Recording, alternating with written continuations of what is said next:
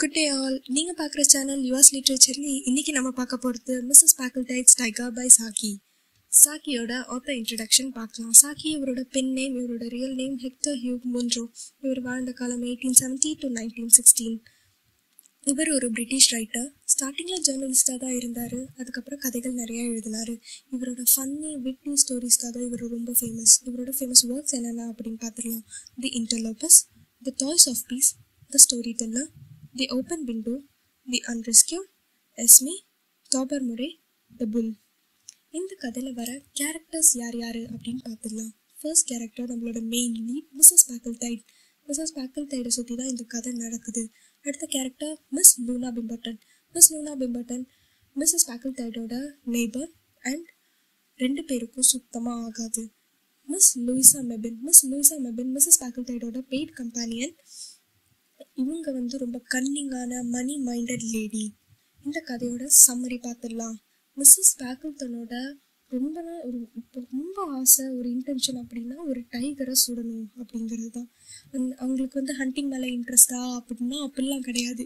லூனா பிம்பர்டன் ஏரோப்ளைனில் போயிருக்கிறாங்க. ஒரு Algerian pilot 11 மைல்ஸ்க்கு அவங்கள ஏரோப்ளைனில் கூட்டிகிட்டு போயிருக்காங்க. அதையும் தாண்டி நம்ம எதுனா செய்யணும், எதுனா நமக்கு பேர் வரணும் அப்படின்னா ஒரு புளியை சுட்டா நமக்கு பேர் வரும் அப்படின்னு பிளான் பண்ணுறாங்க. ஸோ என்ன பண்ணலாம் அப்படின்னு பிளான் பண்ணும்போது சரி ஃபஸ்ட்டு ஒரு புளியை சுடலாம் அப்படின்னு பிளான் பண்ணுறாங்க.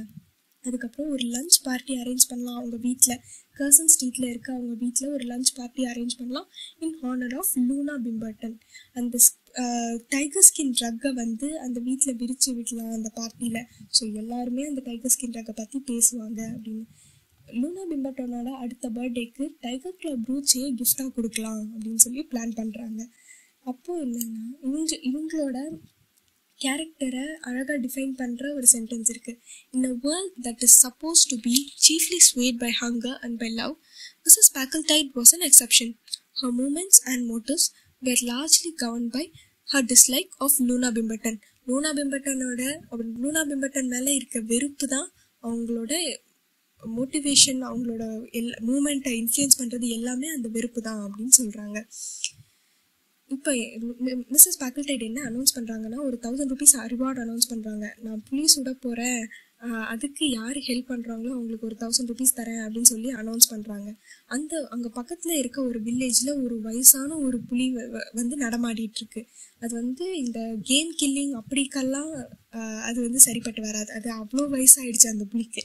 ஸோ இவங்க அந்த வில்லேஜஸ் என்ன பண்ணுறாங்கன்னா 1000 rupees எப்படியாவது நமக்கு கிடச்சிடணும் அப்படின்னு சொல்லிட்டு அந்த ஊரை சுற்றி, அந்த வில்லேஜை சுற்றி சில்ட்ரன்லாம் போஸ்ட் பண்ணுறாங்க. புலி அந்த ஊரை விட்டு எங்கேயும் போய் வேற இடத்துக்கு நகர்ந்து போயிடக்கூடாது அப்படிங்கிறதுக்காக. புலி அப்படி போயிடுச்சுன்னா திரும்பி அதை கூப்பிட்டு வரதுக்கு. அதே மாதிரி சீப்பர் கைண்ட் ஆஃப் கோட்ஸ் எல்லாம் அப்படி அங்கே எங்கே அலைய விடுறாங்க. ஏன்னா அதுக்கு கண்டினியூஸாக ஃபீட் பண்ணிட்டு இருந்தா இந்த ஹண்டிங் கிரவுண்டை விட்டு வேற ஹண்டிங் கிரவுண்டுக்கு அது போயிடாது அப்படின்னு சொல்லிட்டு. இப்போ அவங்களோட அந்த வில்லேஜஸோட பெரிய கவலையே என்னன்னா மேடம் இந்த புலியை சுடுறதுக்கு முன்னாடி புலி வயசாகி இறந்துடக்கூடாதுங்கிறது தான் அந்த வில்லேஜஸோட பெரிய கவலை. இப்போ அந்த நாளும் வந்துருச்சு, அந்த புலி சுட போகிற நாளும் வந்துருச்சு. மிஸ் மெபின் பெய்டு கம்பெனியனாக கூட்டிகிட்டு வராங்க. இந்த மிஸ் மெபின் எப்படிப்பட்ட ஆளுன்னு சொல்கிறதுக்கான சென்டென்ஸ் இது. She was not actually nervous about the wild piece, but she had a மார்பிட் thread of performing and atom more service then she had been paid for. அவங்களுக்கு காசு கொடுத்ததை விட ஒரு அணு அளவு கூட ஜாஸ்தியாக வேலை செஞ்சிடக்கூடாது அப்படின்ற ஒரு நல்ல எண்ணம் படைச்சவங்க தான் இந்த மிஸ் மெபின். உட்காந்துருக்காங்க ரெண்டு பேரும். வெயிட் எல்லாம் கட்டிட்டாங்க, ஒரு ஆட்டை கட்டி வச்சிருக்காங்க. அந்த ஆடு எப்படிப்பட்ட ஆடுனா அது கத்துனா அது ரொம்ப சத்தமாக கத்தும். அந்த வயசான புலி, பாதி காது கேட்காத புலி கூட அந்த ஆடு கத்துற சத்தம் கேட்கும் அப்படின்றதுக்காக அந்த ஆட்டை பிடிச்சி கட்டி வச்சிருக்காங்க. இவங்க எல்லாம் அந்த ரைஃபிள் வச்சு வெயிட் பண்ணிட்டு இருக்காங்க. பழைய அந்த வயசான புலியும் வருது. இந்த மிஸ்ஸஸ் பாக்கிள்டைட் சுடுறாங்க, புலி இறந்துருது. எல்லாம் வில்லேஜஸ்க்கெலாம் ரொம்ப சந்தோஷமாக செலிப்ரேட் பண்ணுறாங்க. 1000 ரூபாய் கிடச்சிருச்சு அப்படின்னு சொல்லிட்டு சந்தோஷமாக என்ஜாய் பண்ணுறாங்க. அந்த காலத்தில் 1000 ரூபாங்கிறது ரொம்ப பெரிய விஷயம்.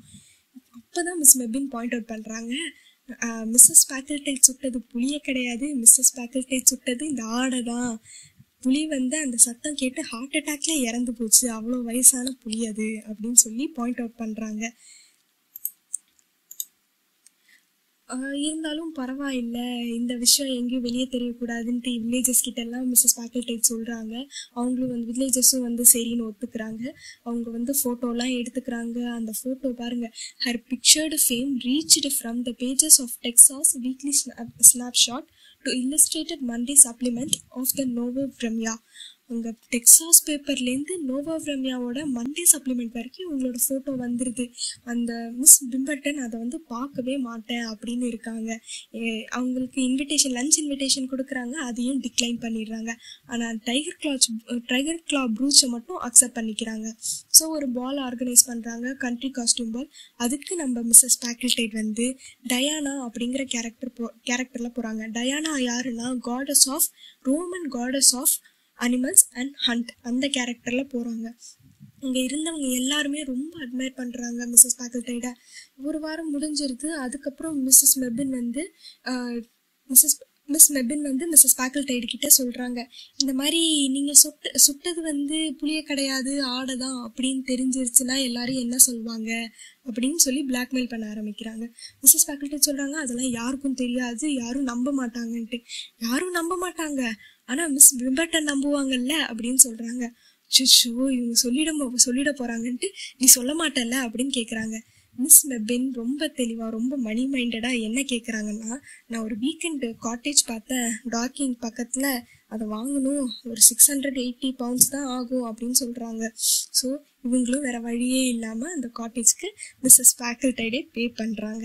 அந்த காட்டேஜ் வந்து மிஸ் மெபின் வந்து அதுக்கு லெஸ் ஃபாவஸ் அப்படின்னு பேர் வைக்கிறாங்க. அதாவது அது ஃப்ரெஞ்சில் வந்து த வைல்ட் பீஸ்ட் அப்படின்னு அர்த்தமா. அதுக்கு அந்த டைகர்னால கிடச்சதுனால அந்த டைகரோட மெமரியாக டைகர் லில்லிஸை அந்த வீட்டு முன்னாடி வந்து நடுறாங்க. இதுக்கு மேலே எனக்கு வந்து இந்த பிக் கேம் ஷூட்டிங்கே எனக்கு வேணாம் அப்படின்னு மிஸ்ஸஸ் பாக்கிள்டைட் அதை விட்டுடுறாங்க.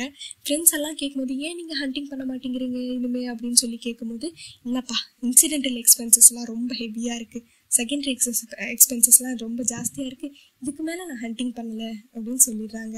இதோட இந்த கதை முடிஞ்சுது. இந்த கதை உங்களுக்கு ரொம்ப பிடிச்சிருந்தா please do like, share and comment.